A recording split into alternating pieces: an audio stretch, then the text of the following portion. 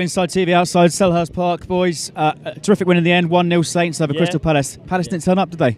No, they didn't at all, really. I think we held them really well. I think Wes at the back, he kept it solid. Wes calm and composed.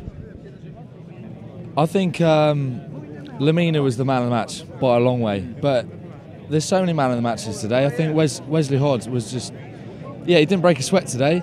Unbelievable. Romeo, I think everyone deserves a pat on the back today.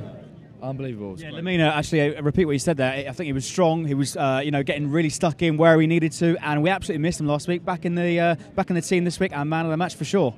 Yeah, and I think again, everyone in the team. I think bar Redmond, who slacked lightly, but still everyone there was fully in the game, fully held the game. We were 1-0 up, and from there it was like holding it there, and we were still attacking. That's the thing. People always look at a team that when they go 1-0 up, that they hold it. Now we were there holding it, but we were still going for the ball, and we won 1-0. But we could have won 2-0 maybe if he had pushed it a bit more. But we've held it and we've kept it. The Palace, not that they played really bad, but they really didn't have an opportunity to get in us, and I think that's fucking great. And Virgil made his return. Bit of a mixed response. What did you make of his return? Is he going to be in line? Would you play him at the back against United next week? Well, I think that Virgil got away with it today by, it's a cheap way of coming back.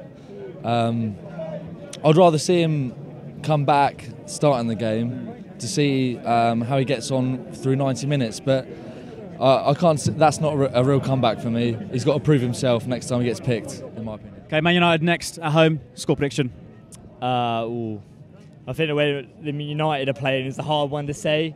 I think we're either going to keep a clean sheet or we're going to concede probably 1 or 2. But I'm hoping we're going to score. I hope we're going to break United down and finally give them that knock on the head that's going to put them in their place.